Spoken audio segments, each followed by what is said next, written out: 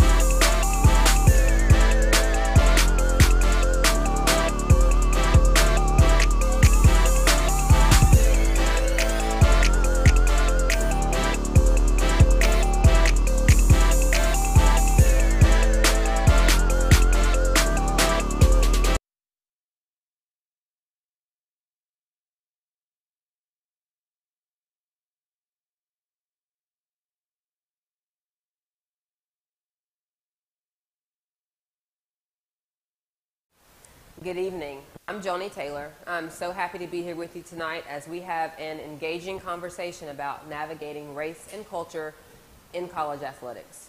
And I say engaging because I want to encourage you to ask questions. We're going to be keeping account of all the questions, and then once we get done with the formal part of the lecture, I'm happy to stay and answer any questions you guys have. So with that being said, let's go ahead and jump in and get started. So to cue this conversation about navigating race and culture, I want to show you a video. This video is what I would call a privilege walk video. It has been out for about 4 or 5 years, maybe more. Some of you have probably already seen it. If you have, then it's a great opportunity to watch it again. If you've never seen it before, hopefully it leaves you feeling the way I feel every single time I watch it, which is enlightened, empowered, and a sense of camaraderie. So let's get started. Hey, line up! Line up! Everybody line up! We're about to race.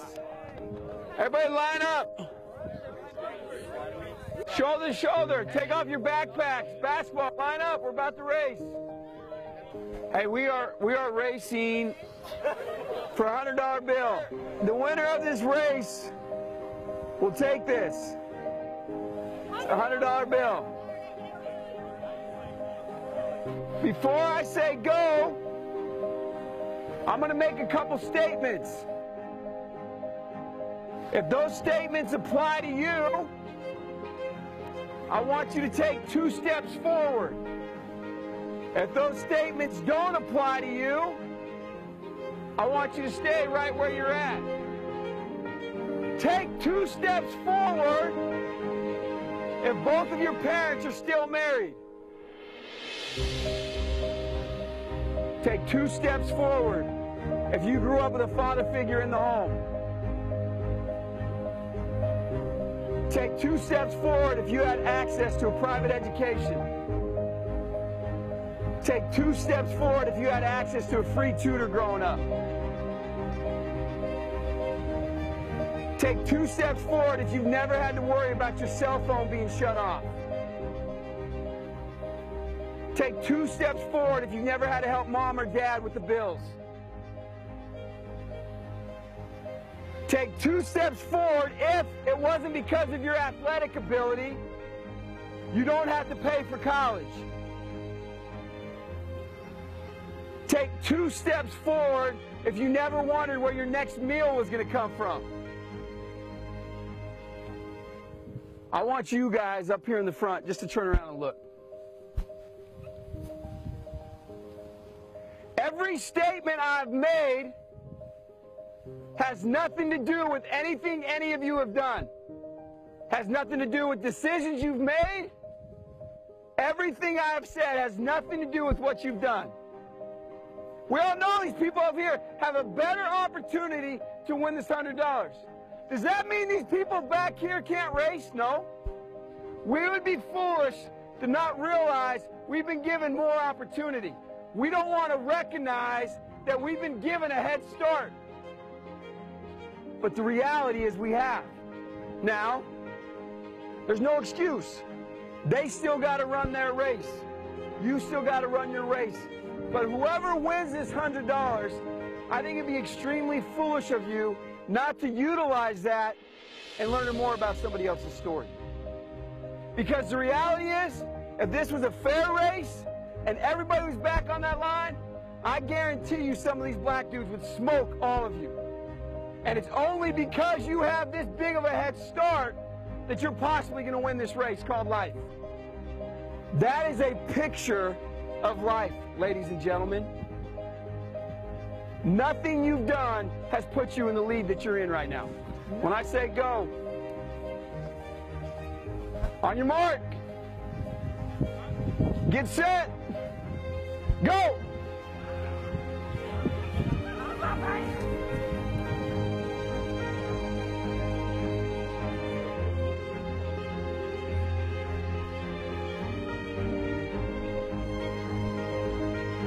If you didn't learn anything from this activity, you're a fool.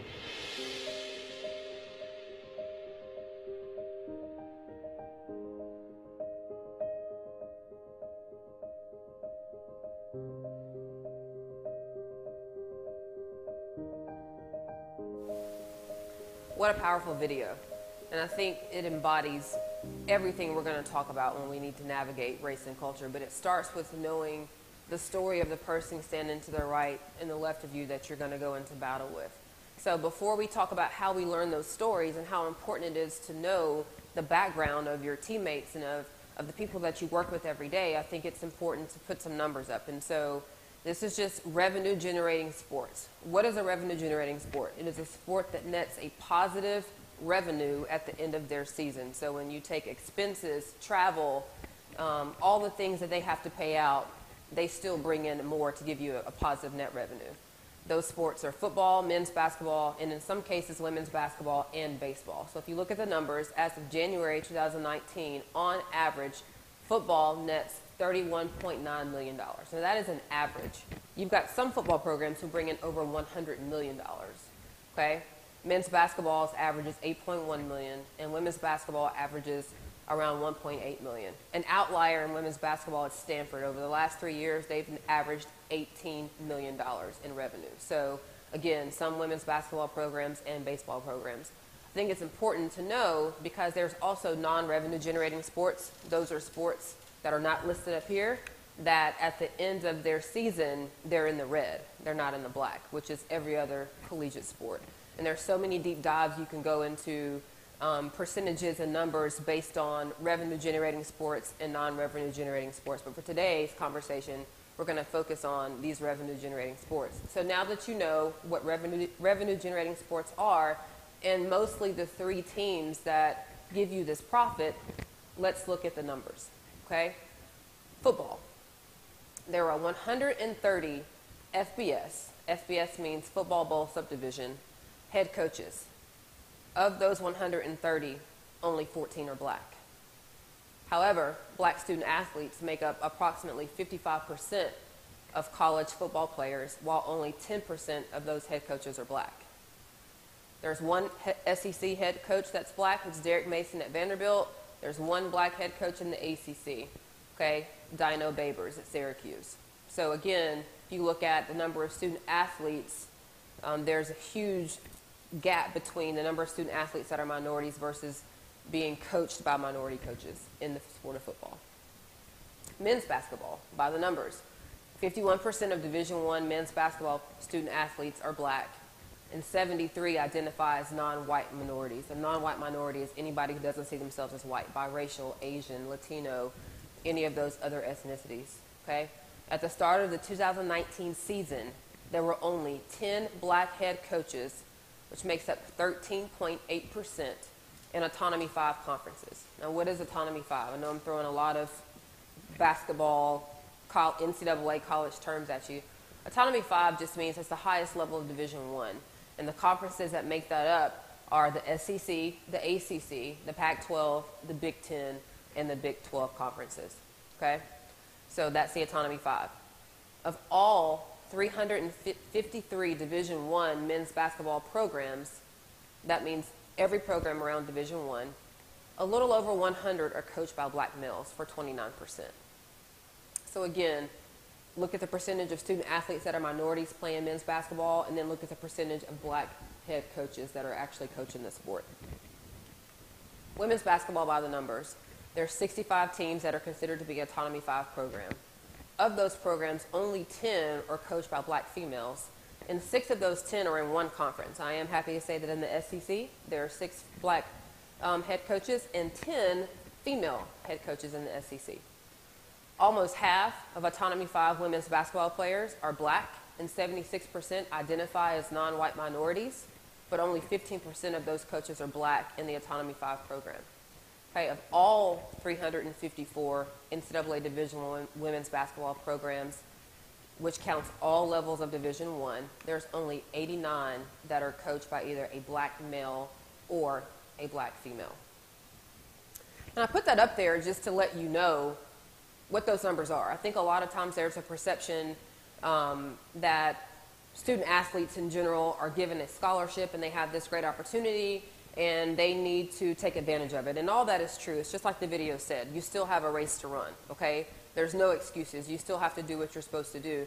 But I think sometimes we forget that in some of those cases we have uprooted a student athlete from a background that is different than the one they are in now, and they're having to navigate the new environment they're in, compete, play at a high level while still dealing with all the things that happened at home.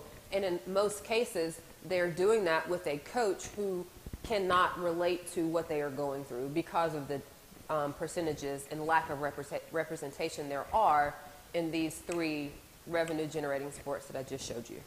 So with all of that being said, how do we get to navigating race and culture in sport? The beautiful thing about sports is that it is a great unifier. It is what brings us together. You learn to become a family. You are fighting for each other, the person to the left, to the right of you that you're practicing with and you're in the trenches with every day. And it gives you an opportunity to be around people from a different background or who look different than you earlier than most people have the opportunity to do. And not just be around them, be in tough, stressful situations, okay? When you're competing, when you're practicing, when you're having to go in the trenches with those people every single day, it brings you together in a way that a lot of things don't do. So sports is the great unifier. I also think, however, that sometimes sports protects our student athletes from some of the real world challenges, especially our black and non-white student athletes, because they get put on a pedestal or they get treated differently. And they think they're being treated that way because of who they are, when really they're being treated that way because they're a student athlete or they're an athlete at a university. And then something happens that makes them realize, okay, I am a minority first. And a lot of things have happened over the summer that has brought that to light. And so that's what we'll, dive into. But how do you navigate it? It's building your foundation, okay? Whether you are on a team, in a corporation, running a business, running a program, running a college, you've got to have a mission statement. And does that mission statement reflect all parties involved? Is it inclusive? Is it inviting? Does it consider everybody that's going to step foot into your program or touch or have a sense, a smell, a taste of what it is you guys are doing? And then what are your core values? These are things that we talk about for our program in the recruiting process before we ever bring our student athletes on campus. And it is definitely in our handbook. It is in our locker room. I would hope that if you run into any of our young ladies, they would be able to tell you what our core values are, what the fundamentals of our program are, what it is we believe in. And then what is your overall theme? There's got to be like a thing that's got to be your overall theme. For our athletic department is if you see it, you own it. If you see it, you own it. For our women's basketball program, it's where ladies become legends. And that's our overriding theme. I think it's important that you have some staples, some go-to statements that everybody can go back to when we are reflecting or when we're thinking on times that bring up challenging moments. And then what is an annual theme that you can go to for this year that's going to impact performance, numbers, the motivation, your inspiration for a particular season or year? I think it's important to even get more detailed and peel the layers back to be able to have a catchphrase or a theme for a year. And that's your branding. That's where you put that on signage.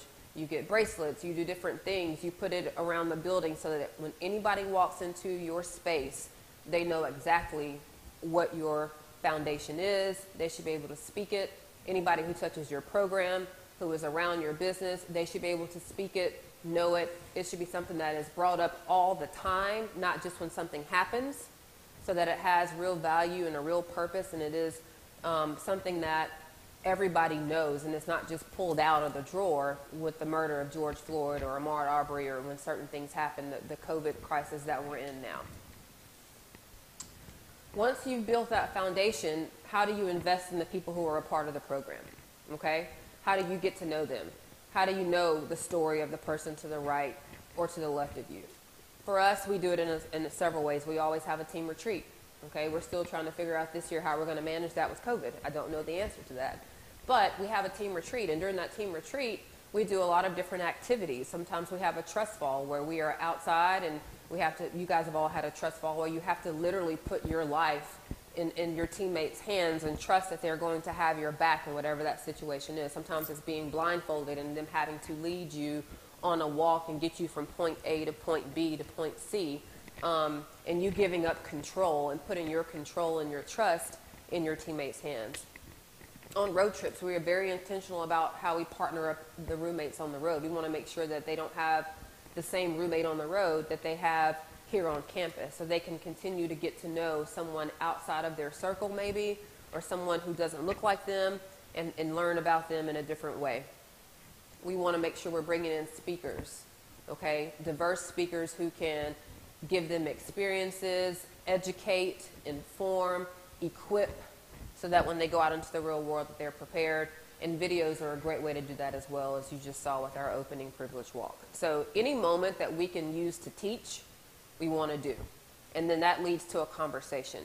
And usually those conversations lead to someone sharing an experience, even if it's us as coaches, sharing our experiences. And that's how we build that foundation, and we learn how to invest in each other. We also try to do it at team meals. We'll just sit around. It's a more relaxed environment where people can open up and learn more day-to-day things that are going on. And then obviously during practice and competition, what better way to learn how to invest in each other when you have to line up and compete and fight every single day in a practice environment. And then I just call this heart to hearts. And this is really the meat of what we're gonna talk about, is navigating difficult conversations and moments. You cannot do that unless you've had a foundation that's been built, and unless you've learned how to invest in each other. Okay? Once you've done that and there's real relationships, then you can have any conversation you want to have. It might be uncomfortable, it might be difficult, but you can have the conversation because you've already done your work. You've already done your homework. And so I may not get it right, you may not get it right, I may not say it exactly the way it needs to be said, but because you know my heart and I know your heart, then we're going to be able to come together on the fact that we're a family.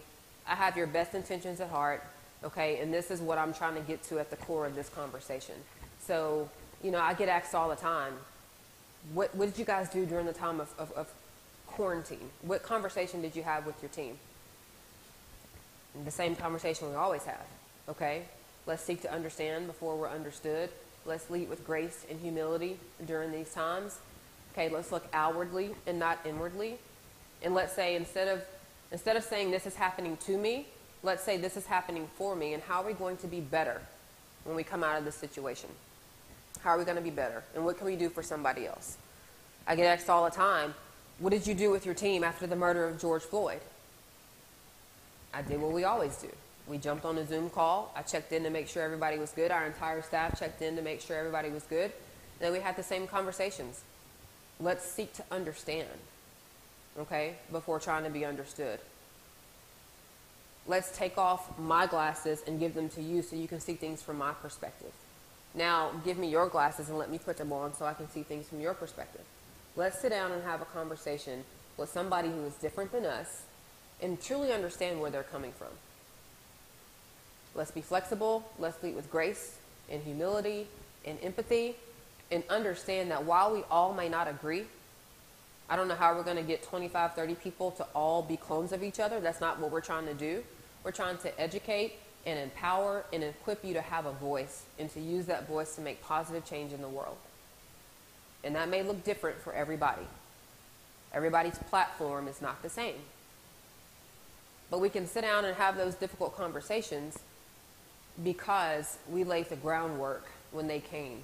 We laid the groundwork 6 months ago. We laid the groundwork in some cases 2 or 3 years ago with our seniors. And so it makes it not easy, okay, but in some ways easy. It makes it easy to sit down and have a hard conversation that may give us that little feeling inside that you get sometimes when you're nervous, when you have the adrenaline. I don't really know how this is going to go. Sometimes uncomfortable conversations take you there. But we have always walked away from those conversations with a level of love, of deep respect, and being able to move forward and have another understanding and a different perspective of what someone else is going through. And then it's important to make sure you have a pulse on the people on your team, your program, your company, whatever organization you're a part of. Do you have a pulse on each one of your team members? You know, our staff does a great job of being connected with our players. I think that's one of the things we do best in terms of relationships. Social media is a great way to find out what our student athletes are thinking because they post everything. But are they going through something that we need to address? You know, our young ladies do a really good job of saying, hey, you might want to check on so-and-so today. She just seems down. She seems quiet in the locker room. I don't quite know what's going on, but you might want to check on her. It's important to have a pulse on your team, your organization, your company, so that you know how to engage, you know how to make sure that you bring the right people in to address situations if they need to be addressed. You know when to step back and tear up the practice plan that you thought you had planned or whatever you were going to do in that meeting and pivot and do something else instead. And be fluid in those situations, and that's so very important because what you don't want to do is be disconnected because that's when it leads to something greater in the end. You know, they say you turn a mountain into a molehill into a mountain, whatever that saying is. That's what you don't want to happen, and that's what happens when people don't have a pulse on their team and they don't know what's going on. Something that starts out really small turns into something really, really big. And I think it's important to put their voice in the room. I shouldn't be the one doing all the talking all the time. And we are constantly encouraging our young ladies to talk more, to share more. But it's important for them to feel like they want to be heard, especially this generation. They have a voice, and they're going to use their voice one way or another. So it's important that you're giving them a space to do that, but also educating them on the consequence of using their voice if they want to use it, what comes with that, and making sure that they're prepared. And I think also using their voice gives them a chance to think about what they want to do. It was really important for us after the murder of George Floyd, Rashad Brooks, Breonna Taylor, all the things that we saw happening and that are still happening, that they had a call to action. You know, we talk about this being a movement and not a moment. And so if this is a movement, then what is it going to look like 6 months from now? What is it going to look like a year from now versus posting something on social media? And I think that was a chance for them to sit down and decide what they wanted to get behind. And we've had several action plans since then that I'm really, really proud of. And we're able to directly look in the Athens area, and even within our student athlete community, and see where we've been able to help facilitate change and move things in a positive direction. So having a call to action is important, but you don't get to a call to action unless you allow your team members to put their voice in the room. I think it's the thing that we have to realize is this is their first pandemic, right? We're dealing with 2 pandemics at the same time, a health crisis and a human crisis. And this is their first one, and both of them came at the same time and hit them slap in the face. And so it's our job to make sure that we educate them and we support them in their decisions and help navigate them as they decide what it is that they want to do. Because 15 years from now, 20 years from now, they're going to get asked, hey, you were a basketball player at the University of Georgia when COVID-19 came. What did you guys do as a team? What did your coach say to you? And I want them to be able to say, we did A, B, C, D. They're going to get asked 15 years from now, 20 years from now, hey, you were a women's basketball player at the University of Georgia when George Floyd was murdered. What did you guys do? What did your coach say to you? What call to action did you guys have? How did you affect change? And I want them to be able to say, we did A, B, C, D, E. Not that we were made to do A, B, C, D, E, but this is what we decided to do. And that's how you use your voice. That's how they have a platform and they feel empowered. Some of the messaging that we gave to our team, okay, is to make sure that we don't get caught up in having generalizations.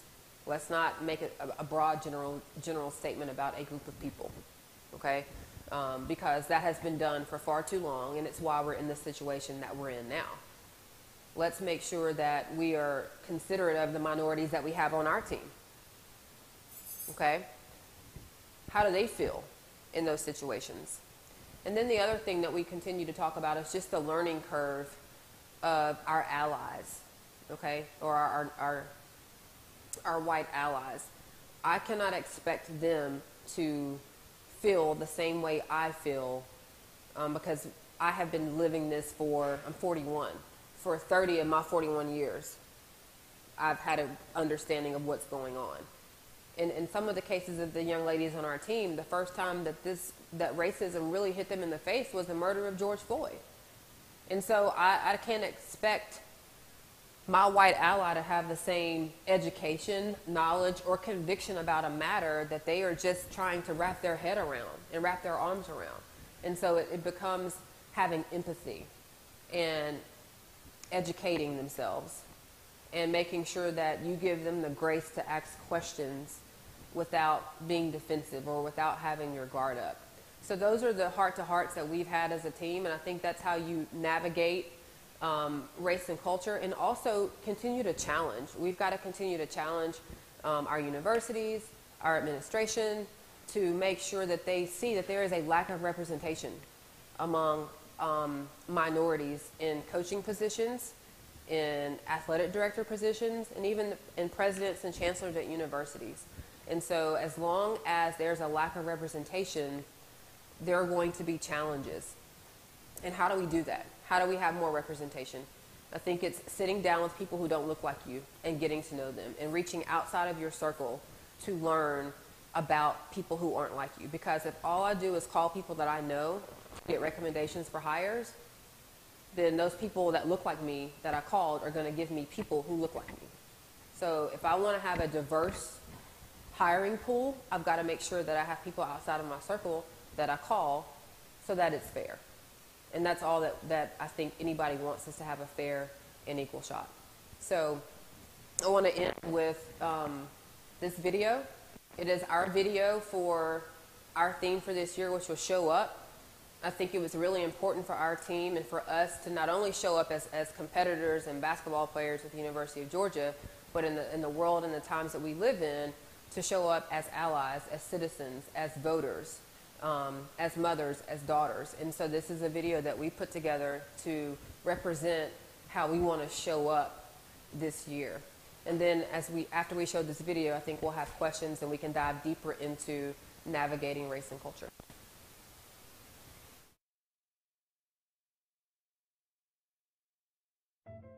It's time.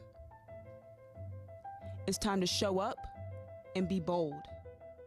Tell a story that matters to you. Show up as a teammate, as a team, as a friend, as an ally. Show up as a sister, as a daughter, as a mother. Find your reason and show up as an energy giver, as a family, as a mentor, as a leader, again, as a leader. Whatever it takes, show up. As a winner, as a student, as a competitor, as a hustler, as a lady bulldog. All day, every day, show up. As a change maker, as an advocate, as a citizen, as a voter, as a supporter, as a supporter, as a supporter. Can you? Will you? Show up. As a dreamer, yeah. As a role model, show up better, show up stronger, show up faster. Show up for me, show up for you. I'm counting on you, counting on me, so show up. As a coach, as an alumni, as a defender, as a passer, as a shooter, just show up. As us.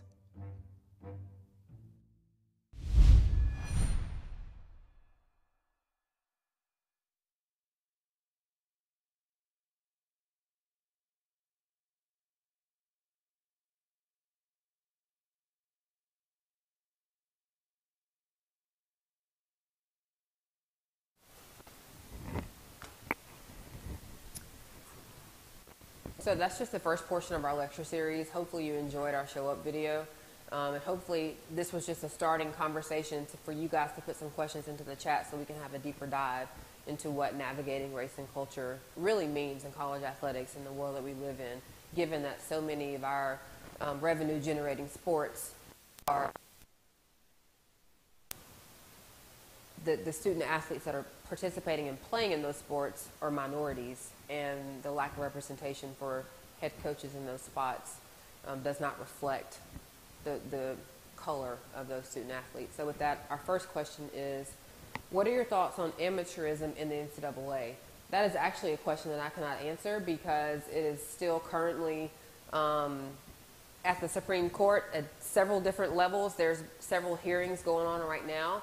And so as long as those hearings are going on, we have been, told to not answer any questions about amateurism in athletics right now. So I'm sorry, I can't answer that.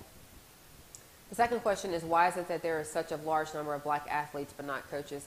It's a lack of representation, and I think at the end of the day it goes back to most ADs are white males, and their friends are white males. And I don't think in all cases it is malicious, but they call who they know, or they call other ADs. And if those ADs are all white, then they're going to get a pool of coaches that are white. And at the end of the day, we've got to do a better job of networking, putting ourselves in positions to be in front of those ADs so that there's a more diverse pool.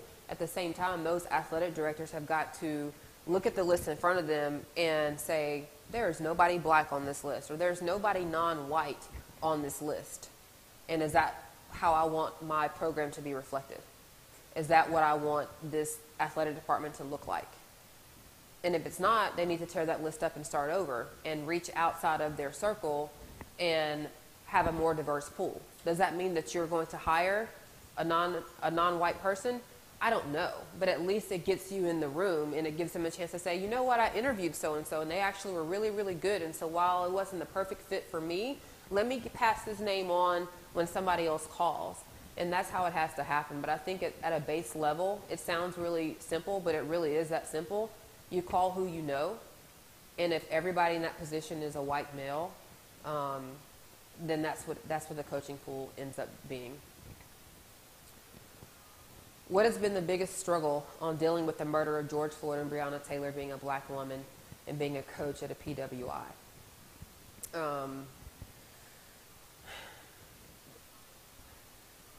There's so many ways, so many struggles. I think the biggest thing is making sure when I show up every day in front of our team that they know they're going to get truth from me, but also a sense of stability, confidence, and a message that, you know what we can do is affect change in our area. What we can do is educate ourselves and affect change in our area, and how we're going to do that. And that's heavy at times, because when you look at George Floyd and you look at the ruling of Breonna Taylor that just came out a few weeks ago, you get so disheartened and you get so frustrated and you get so mad. But what am I showing as a leader to my team if I show up that way to work the next day? What am I teaching them? What I want to teach them is how to use their voice and how to become advocates and allies at a young age so that hopefully they can change things for the better in the future. And I'm going to do that by being rational, by being calm, and telling them to put their heads together to have a call to action. Because how can I ask them to be calm and be rational and be level-headed if I am not that way when I show up every day? So it is difficult. And there have been times where I've had to take some time before I address the team, because I want to make sure that I have calmed down and that I am in the right headspace before I have those meetings. And so I think that's what's been challenging. I think it's also been an opportunity. It's something that we don't ignore. So after the murder of George Floyd, we had a conversation about it. How's everybody feeling? Is there anything you want to discuss? I think what you cannot do is act like it's not happening. So it's finding the balance of not only bringing it up when it happened, but checking in. Like, how's everybody feeling today? You know, where are we with this initiative that we want to do? I know I saw something on social media. How do you feel about what was posted? How do you feel about what was posted? I think it's about having regular conversations and not just having a conversation when something pivotal happens in the news, so that they know that it is something that's constantly important and not just important for a moment. How has COVID affected the day-to-day with college sports, particularly with the Lady Dogs? It's just a shift. It's what we have told them. It's just a shift in how we do things. I think in some ways it has made us a lot more cleaner. We are sanitizing everything and wiping down, and in between every drill we're hand sanitizing. So in some ways it has made us aware of some things that we should have done a long time ago. In all seriousness, it has given us a sense of gratitude for the opportunity that we have. When we were first told to shelter in place and stay at home, it was right after the SEC tournament, and our season ended abruptly. And that was hard for everybody to deal with. But we thought it was going to be a week or two and we would be back. And then when we found out that we had to stay until further notice, it took a huge shift in terms of just our mentality. What were we going to do? This is a group of people and young ladies who strive on competition, being around each other. If you have not been around our program, I'm telling you, you're missing out. Like, our culture, these ladies are amazing. We love being around each other. We love the interaction that we have, and we were missing that. And I will say, too, I'm sure some of them didn't expect to be home with their parents longer than the week that spring break provided. So when they found out they were going to be home for longer than that, a sense of panic probably sat in a little bit. But it gave us a chance again to reflect on how can we be better when we come out of this. What areas do we want to create change in a positive way? And how can we have a sense of gratitude for our fans, for the opportunities that we have, for basketball that has just been taken away, which allowed us to have a conversation about beyond basketball. What does this look like for you? Because we were just shown that sports can shut down. It's never happened before in their lifetime. So when this shuts down, what is your plan B? Okay, and that is something that we constantly talk about too, so it gave us a chance to talk about that. I think the biggest thing that we have tried to do is tell them to lead with grace and humility and to be flexible and fluid. Heard someone say this about a month ago, and I've been saying it ever since. We are literally building the bridge as we cross it, and so there's a lot more questions right now than answers. But I am really, really proud to say and happy to say that our young ladies have been tremendous in how they've handled every shift, every pivot, every change. We still don't have our schedule finalized, and we play our first game November 25th. We still haven't sold a season ticket or know if we're going to have fans, and we play on November 25th. And we're okay with that, because we know that the best decision will be made with the health and safety of everyone involved. And if that takes a little bit longer to figure out, we're willing to wait. So I'm extremely happy and proud of how we have handled it. It has been challenging at times. It definitely has not been peaches and roses, but we've been able to come back to, let's look outward, not inward. Let's be grateful that we are in a space that we can play and have a season. And how can we be better, instead of saying this is happening to me, this is happening for me, and how can we be better when we come out of it? Next question is, what can we as an organization do to help student athletes? There's a few things I will say. My knee-jerk reaction is come to games, right? But in all seriousness, I think our student athletes need to do a better job of matriculating themselves into campus life. We get so caught up in the bubble that we are in, and honestly, their time is stretched. Like, they have very little time to do anything other than be really good students and train and compete and practice.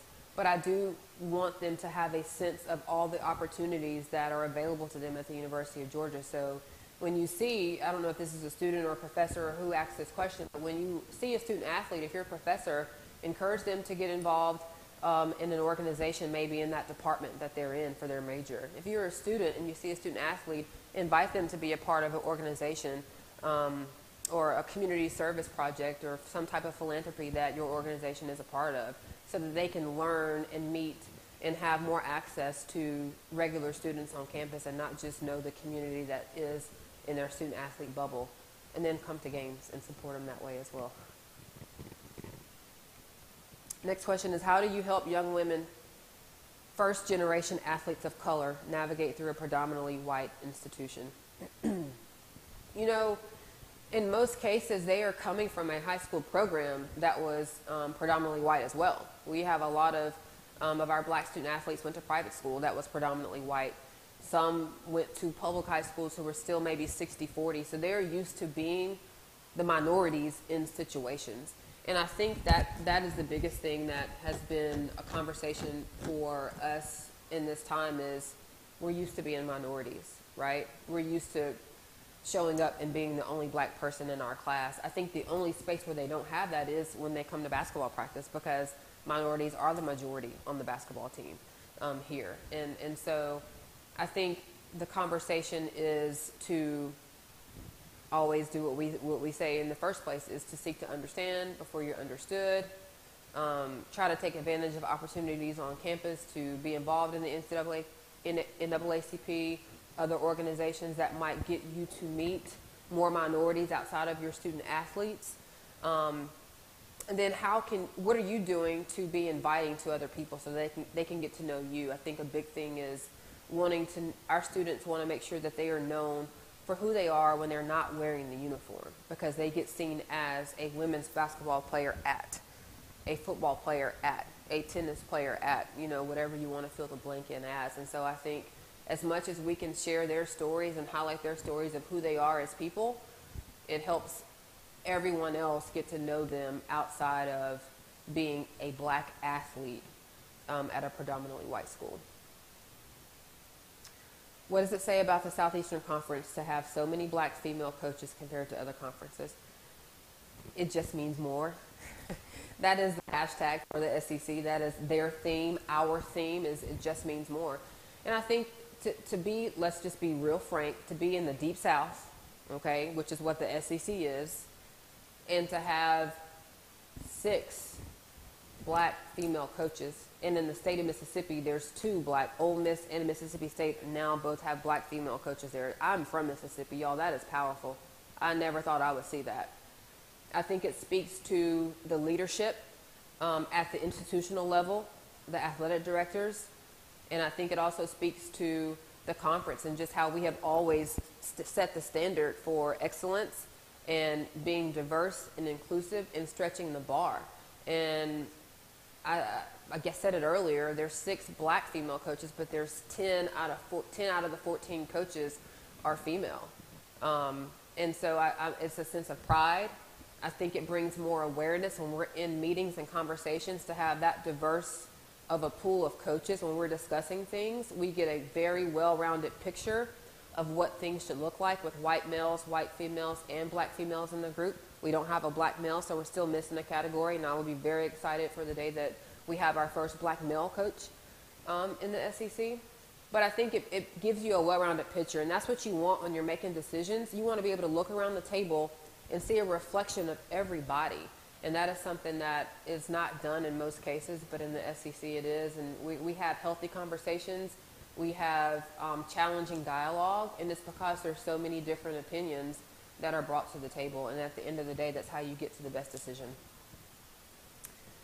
Next question is, being a former college athlete yourself, do you believe that student athletes get the full college experience? No, you don't. It is impossible to get the full college experience as a student athlete. Time just does not allow for it.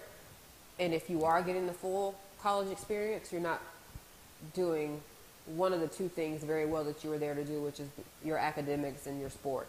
It doesn't allow for it.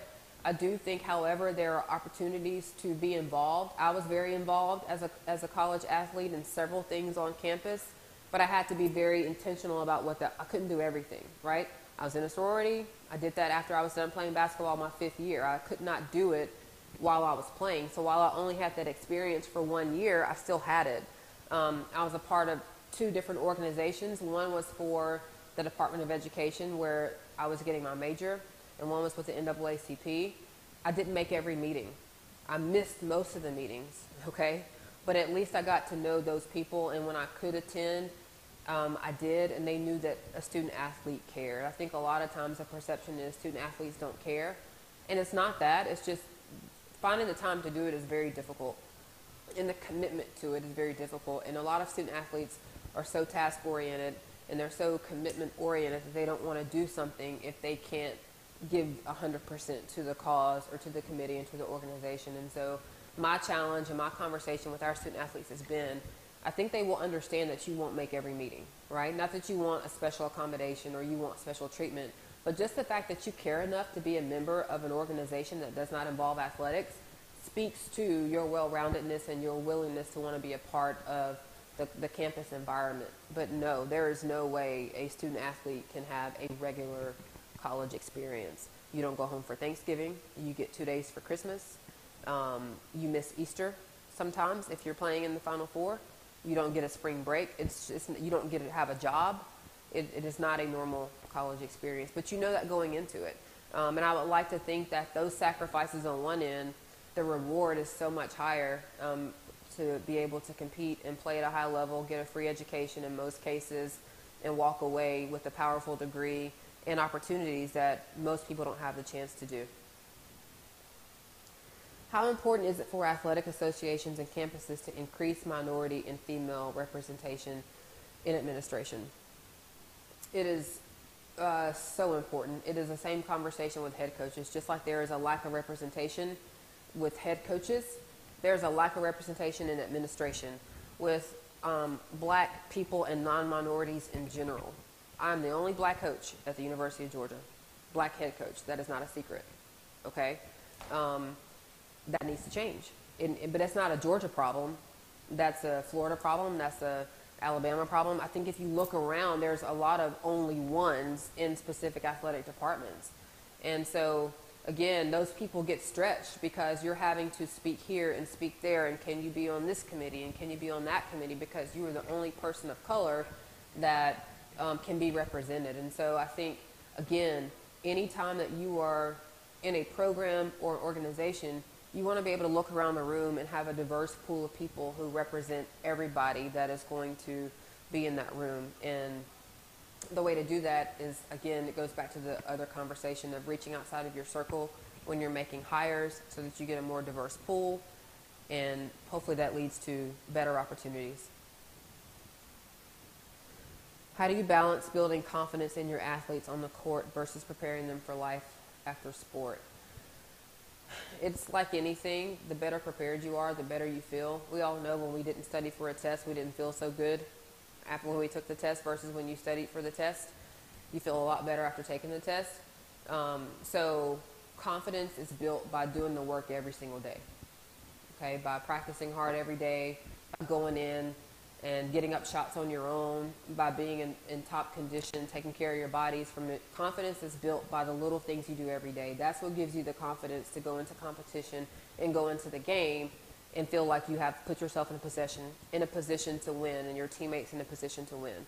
What we want to do is build that same confidence when sport is over. And so we ask our student athletes all the time, tell me 2 things you want to do outside of basketball. Okay, while you're at Georgia, what are 2 things you want to be involved in that have nothing to do with basketball, right? And some of them don't know.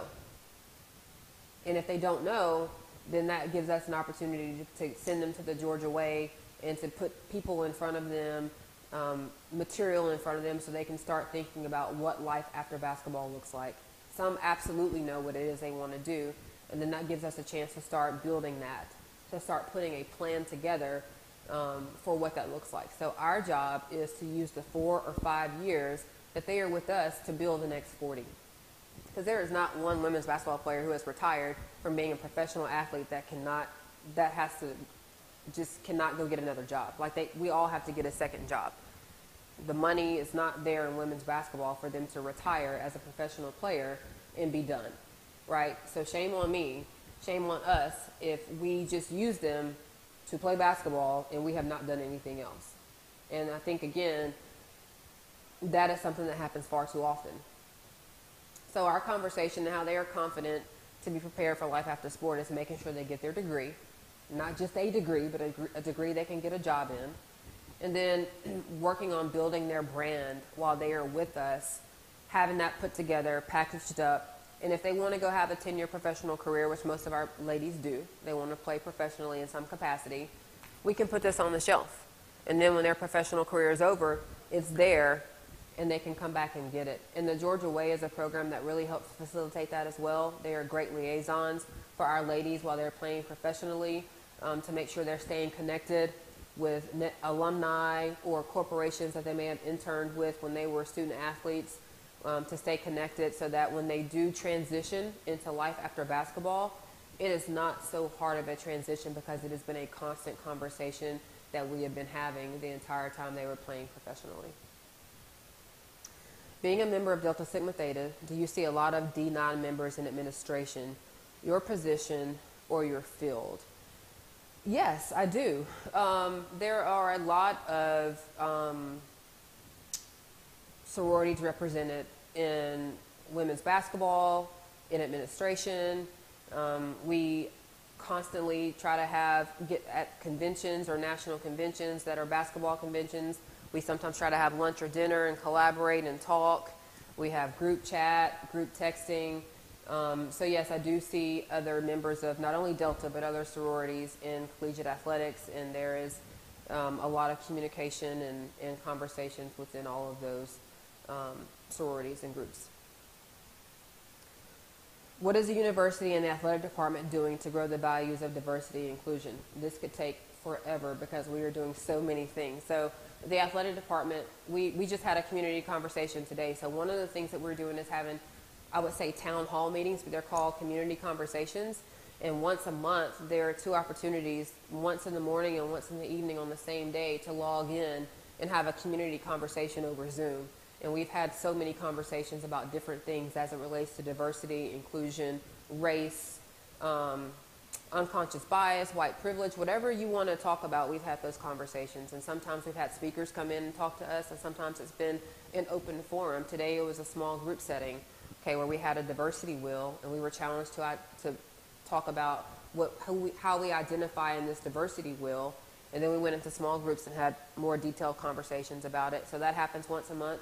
We have also hired a consultant who comes in monthly to meet with the senior level administration, head coaches, assistant coaches, support staff, facilities, anybody you name, our teams, and he's on campus 2 or 3 times a month. And then when he's not on campus with us, we have access to him through Zoom, via email, and he has actually put together a plan, a yearly plan for us in modules that we're going to do, a mission statement to really dive into looking into our athletic department and where we need to grow, what challenges we have, and where we've done really well. And I think it was important for the athletic department to bring somebody from the outside in, to give it fresh eyes, so there's no bias either way in terms of what our athletic department looks like, and to tell us some hard truths about what we're doing wrong, where we can be better, and to challenge us to think beyond now. So even after we are done with the partnership with him, what we are creating now in the space that he has provided for us will live on for years to come in terms of the modules and the testing and the work that we're going to do within the athletic department. So I'm really, really proud of Greg McGarity and the senior leadership team and everything they have done to give us access, to put us in a space where we can get to know other people in the athletic department that we may not work with every day, and to have challenging conversations so we can all learn and grow. Your program sounds designed to prioritize the development of your players. Sometimes I worry that the programs are more exploitive than supportive. What is your experience beyond your own program? You're absolutely right. Let me say this. My experience as a college player is exactly what I'm doing now. I was fortunate to play for someone who cared about us as a whole and not just what we can do from a basketball standpoint. I was encouraged to be involved on campus. I was encouraged to use my voice. I was encouraged to do community service and still be a great basketball player and graduate. And so a lot of that has shaped who I am and how we run our program now. But I also know I have colleagues who, when they played, had no support. And also it was, as long as you play basketball for me, I don't really care about anything else. I don't care about your grades. Let's put you in the easiest major we can find, just so you can pass through and be eligible. I don't care about who you are as a person. Just show up and compete. I don't care about discipline because I don't want to punish you or upset you because you're my best player and I need you to play. Yes, that happens, and it still happens, and it infuriates me to death. And I think it's why it's so important, as when prospects are making a decision on where they want to go to school, they really need to look at and have serious conversations beyond the name on the front of the jersey, what this coach is like, because we are doing a disservice to our student athletes. And let me just go deeper and say, to our black and minority, our black and brown student athletes who come from a lot of times really bad home life situations. And if all we do is use them for their sport, then we're throwing them back into that situation. And don't tell me about them having the chance to get a free education and play professionally, because that is a small percentage of people at the end of the day who get that opportunity. And even if that's the case, is it fair for us to just use them? No. And so I think it goes again to having representation so that we have a better understanding of the background of the kid that we are getting. It is not fair to take someone who has been in a trauma situation or just whatever that environment is. We bring them on this campus, they have access to all these things, but they still are dealing with the fact that their dad's in jail, or they don't know who their dad is, or their mom is working 2 jobs, or they're the first person in their family to come to college and the pressure of having success. Like, that is still a thing. So I don't care what they get while they are here. They still have things at home that they worry about. You know, do I need to figure out how with my Pell Grant check to send money home? There are so many stories that our student athletes are dealing with that we don't know about or we never hear as fans, as supporters, whatever that is. And so I think it is the high school coach, the AAU coach, the parent, whoever is helping guide those young people, they need to ask deeper questions about, well, what are you doing to prepare my young daughter, my young son, my grandson, my niece, my nephew for life after sport? You know, how do I know? Show me the things you've done with your current players. Show me their graduation rates. Show me the ones who don't make it to the NFL, who don't make it to the NBA. What are they doing right now? What jobs have you helped secure for them? And what have you done to put them in a position to be successful for life? You know, show me the diversity of the people in your support program. So I think those are all questions that need to be asked, because unfortunately, a lot of programs are still doing exactly what you said, which is exploiting student athletes, and most of those student athletes are black and brown. What advice would you give to an athlete who's the only person of color on their team, feeling like a token, making their voice heard? So I would say, number one, if you are playing a sport where you are the only person of color on your team, you probably have dealt with this for a while, because most of those sports are looked that way in high school, right? And so they end up that way in college. I would say that you need to make sure you have an assistant coach or a head coach that you can talk to say, this is how I'm feeling. I want to make sure that, you know, my voice is in the room, or this is how I'm being treated. I think the bigger thing is to make sure that their coaches and their support staff are aware that that student athlete is a minority in that situation. And what are we doing? Are we doing everything we can to make them comfortable? Are we making sure that none of their teammates are, you know, having an unconscious bias or using terms or using words or slurs or being, you know, insensitive to this person that is the only minority in that situation? Because even though you might be used to it, even though it's something that could seem normal, it's still hard.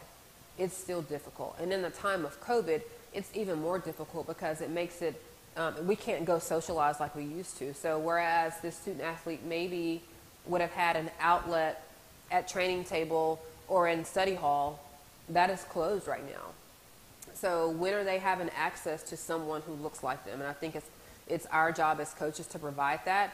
And for that student athlete, I would say, use your voice and go and advocate for yourself. And if that doesn't help, reach out to someone in administration, call me, you know, do some things to make sure that you have an advocate and an ally to support you and speak for you if you have tried to use your voice and it hasn't worked, or if you're at a point where you're not ready to use your voice.